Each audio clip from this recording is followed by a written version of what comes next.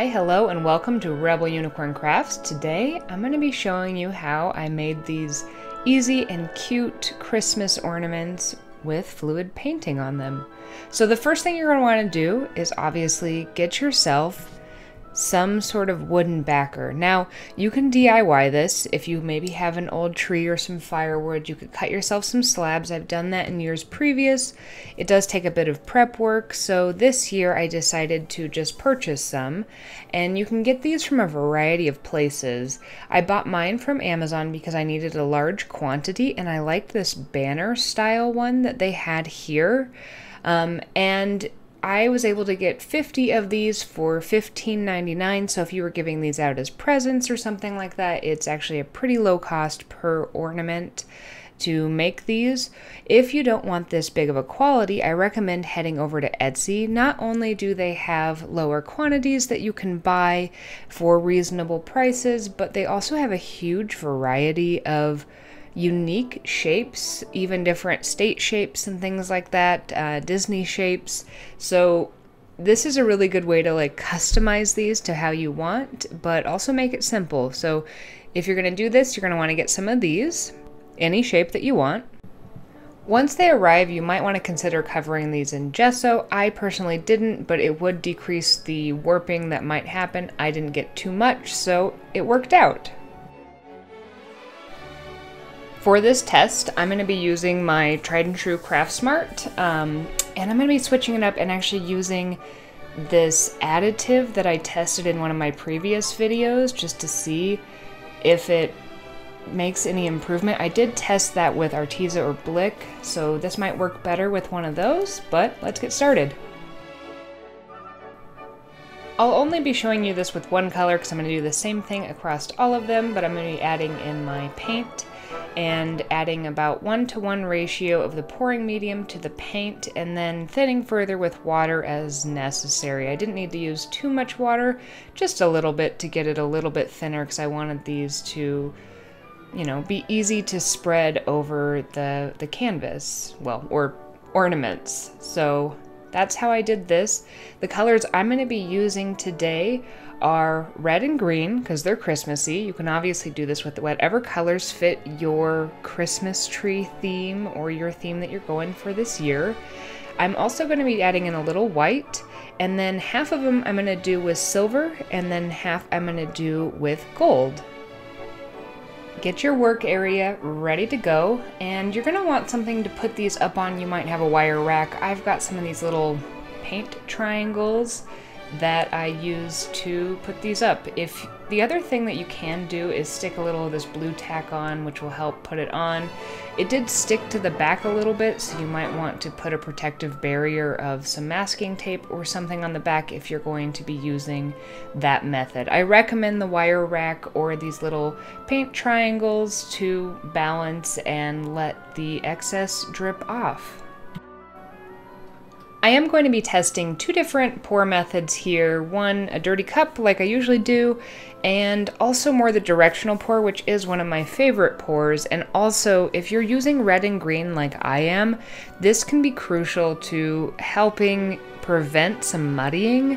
Red and green, even though we're using some additives that should help keep these separated, red and green are on the opposite sides of the color wheel, being their complement, and when mixed together, they do make brown, so there is a chance for these to turn out not so pretty, so I want to try a little bit of each. The top row ones I'm going to be adding golden to, and the bottom row ones will be the ones with silver. For this, I'm going to kind of prep the dirty cup things, because even in my directional pours I usually do a little bit of a dirty cup for the center part. Where I pour, I'm going to prep all the ones on the top, which will have the gold, so that my current plan is the dirty cups will have on the top gold, white, green, and red. For my center one, the one that I'm going to do the directional pour with, I'm not going to include the gold in the dirty cup part of it. I'm going to kind of feature that more heavily in bigger ribbons. I am speeding through this, so if you are brand new to this, there are tons of YouTube tutorials on how to do dirty cup pours and directional pours, but in essence, for dirty cups, after you've mixed all your colors, you layer them in. I usually put about 2 different layers of each color in. For the directional one, you're going to give yourself kind of a river bank with some colors, and then you'll take your dirty cup and do some stripes, and the point of those is to get things going in one direction, and then you can fill in with your different colors where it needs to. And I repeated that on kind of all of them. I personally like the directional pours more. I like the movement in them, and because there's less kind of mixing of colors, things are typically less muddy if you're worried about that. So if you're new to this, I recommend using that method over the dirty cup personally, but you might like how the dirty cup ones look better. On the bottom here, the 2 left ones are going to be my dirty cup. The right side one is going to be my directional pour, so that one I didn't put the silver in the dirty cup part of this. And another thing you might have noticed on my top ones, if you're getting a bunch of mud and you don't like how it is, you can always add a few stripes of whatever color seems to be missing while you're still in the process of moving that paint around, and sometimes that really helps to save a painting. Remember that just because you have a plan doesn't mean you have to follow it. That left one, I wanted to keep doing the dirty cups because I'd prepared them, but since I wasn't super crazy about how they were turning out on the top ones, I added some extra kind of stripes of color from the very get-go, so I would have some more concentrated areas, and I definitely think it helped. It was a little heavy on the bottom, but, you know, I also added some extra green to the big block area on this dirty cup one. So the dirty cup one's going to work better if you're not using red and green, but let's see how these look dry. Alright, so it's the next day. As you can see from the lighting, I've got some sunshine coming in. I let them dry for quite a while, and in general, I think they actually look better than they did wet, which is usually the opposite of what I observe. You'll also notice I did a few extras to the left because I had some extra paint and I was having fun with it. So let's take a closer look at these. One, I am happy with the general finish. I did get some drip on the backside, so I'm gonna clean up some of them by painting the backside with some white paint. Others I might not worry about too much, but I am also happy there wasn't very much warping. I was really worried about that with the moisture content of my mixture and how thin and porous that wood was. So if you use a similar mixture to me and also similar wood or thicker wood, you probably don't need to worry too much about prepping to prevent any sort of warping. There are a few of these that I wasn't super happy with, and I want to try to save them a little bit. So let's check out my attempt to do that.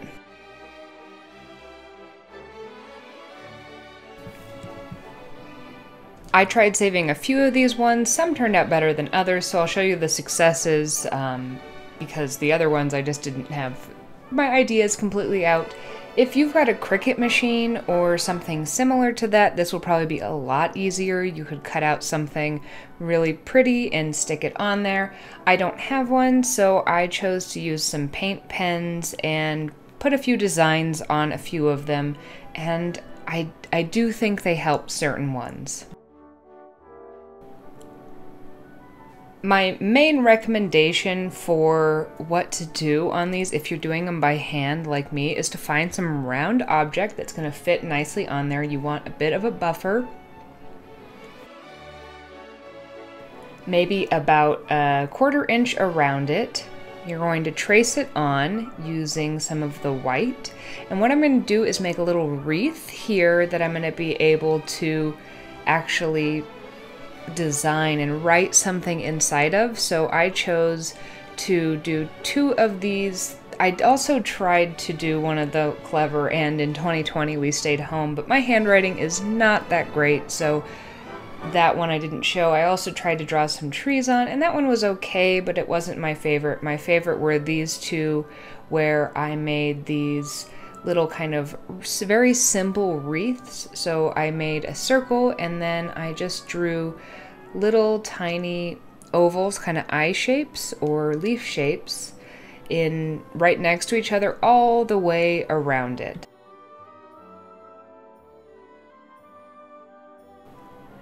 Then I filled in the center with a nice greeting or saying. You could write whatever you wanted here, and if your handwriting is better than mine, which it probably is, it will look nicer.